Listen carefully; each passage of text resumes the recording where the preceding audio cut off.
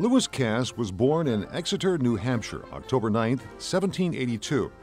Lewis attended school in his native town during his early years, and in 1799 moved with his father's family to Wilmington, Delaware, where he became a schoolteacher.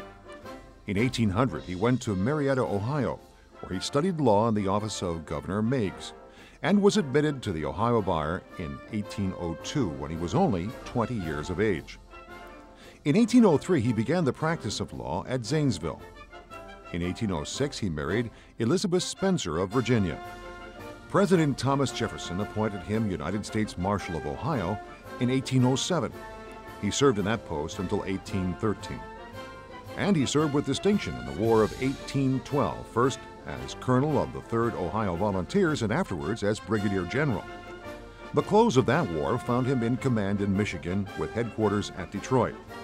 In 1813, he was appointed governor of the Territory of Michigan and served with distinction for 16 years. During this time, he negotiated 22 distinct treaties with the Indians, securing the cession to the United States government of the immense regions of the Northwest. In 1831, he was appointed Secretary of War in President Jackson's cabinet. In 1836, he was appointed United States Minister to France. In 1842, he resigned this position and returned home. In 1845, he was elected to the United States Senate and served until 1848, when he resigned and accepted the Democratic nomination for the presidency. After the election of that year, in which he was defeated, he was re-elected to the Senate for the balance of his original term, and in 1852 was again a prominent candidate for president.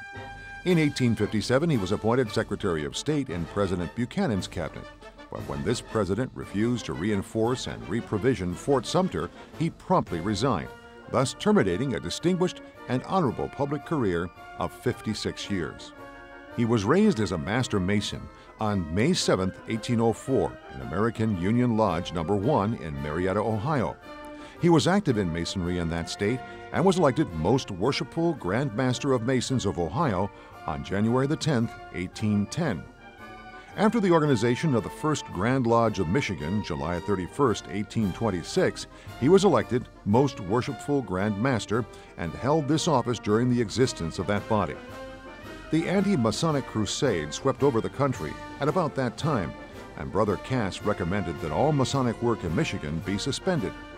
He installed Brother John Mullet as Grand Master in 1844 upon the organization of the present Grand Lodge. He retained the highest respect for Masonry during the remainder of his life. He died on June 11, 1866.